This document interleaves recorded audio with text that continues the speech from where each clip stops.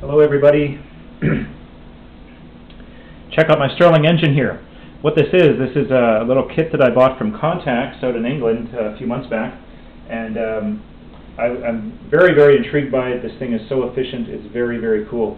What this is technically an external combustion engine because the heat source is on the outside of the engine. You can see I put the hot water into the cup, and this consists of two pistons. One, you can see the big styrofoam piston on the inside, and then you can see a little heavy metal piston in this little chamber. Now I'm sure that those two are balanced about the same weight. I suppose if I took it apart I could tell that for sure. And then you'll also notice the flywheel. Now this is technically an engine which literally has to warm up. As you can see, it hasn't actually started moving yet. I put the hot water in there and I've waited, and we're waiting for this to turn over a little bit. Let's wait a little bit more. I may just give it a little touch to get it started if you know, we start waiting a little bit too long here.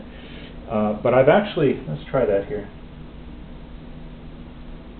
Maybe not. I'll just give it a little touch once again. Not even doing a full revolution on the flywheel yet. There we go. So I've actually put hot water in here, and I've put it in the cup, and I put this on top, and it's actually has gone, I kid you not, for about 3 hours. And I thought, wow, that's really good.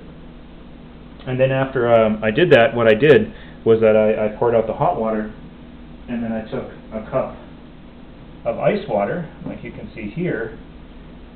I put the Stirling engine on top of the ice water, and then what happened was that, in fact,